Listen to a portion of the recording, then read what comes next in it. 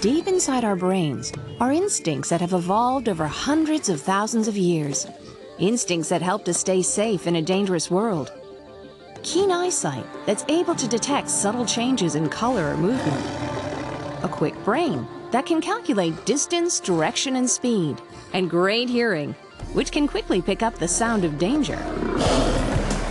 But we now live in a highly technological world in which we're protected from most natural dangers, and we're threatened by many new ones, against which we have fewer natural defenses.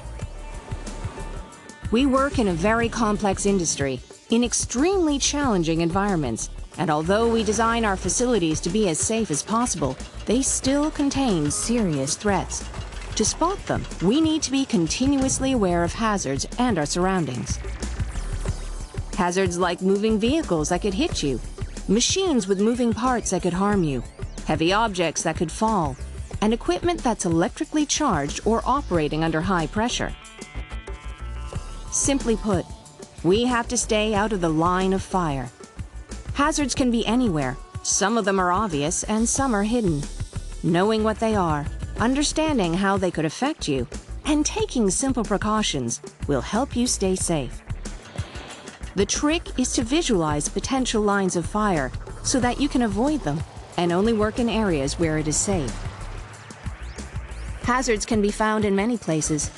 If there's a heavy vehicle behind you, where might it be going? Has the driver seen you? Are you in a safe place? If you're driving the vehicle, are you paying attention to what's happening around you? What might distract you? When you're maintaining machinery, could any part of it be electrically charged or under pressure that could suddenly be released and harm you? If you're working near machinery that has moving parts, could they catch your clothing?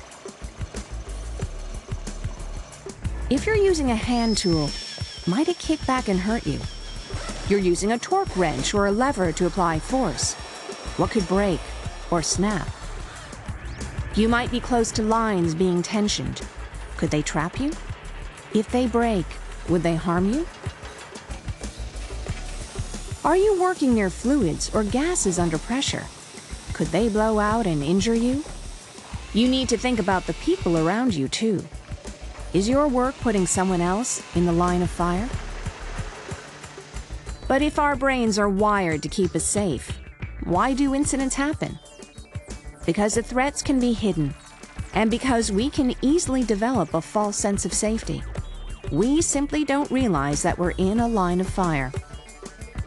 We all need to hunt for hazards and avoid lines of fire, because too often a hidden hazard can become a very real incident.